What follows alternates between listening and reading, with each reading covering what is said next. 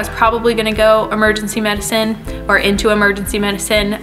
Before Liberia though, I thought that path would also take me into more of an international disaster relief component. After Liberia, I actually find myself a little bit more interested in figuring out how I can split my time domestically here in the US to train residents here in emergency medicine once I get to that level, but also take the other 6 months and go to a teaching hospital in an international setting and also teach emergency medicine in that sense.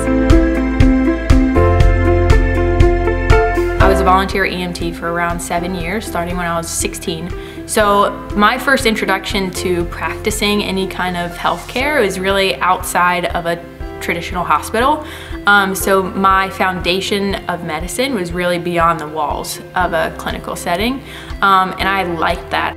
I think our job description is, one is to meet the patient kind of where they are. Your job is to be a patient advocate and really partner with the patient. We are there to make sure that that patient is getting the best style of care and the best care that we can possibly give them. A mentor of mine actually told me this, and I've pretty much used it as often as I could because I like it. And she pretty much said that we are all a lot more similar than we are different.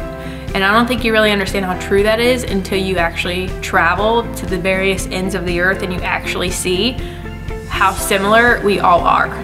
The perspective of your position and what you are there to do, I think that is the biggest thing that we as Western healthcare providers need to make sure is coming from a correct place. What I mean by that is you're not going there to kind of be the knight in shining armor. You're going there to make sure that the people of that area are being cared for in a way that we believe that they should be cared for, but you're also there to help partner with a developing nation to make sure that they are growing just as we are growing in the West.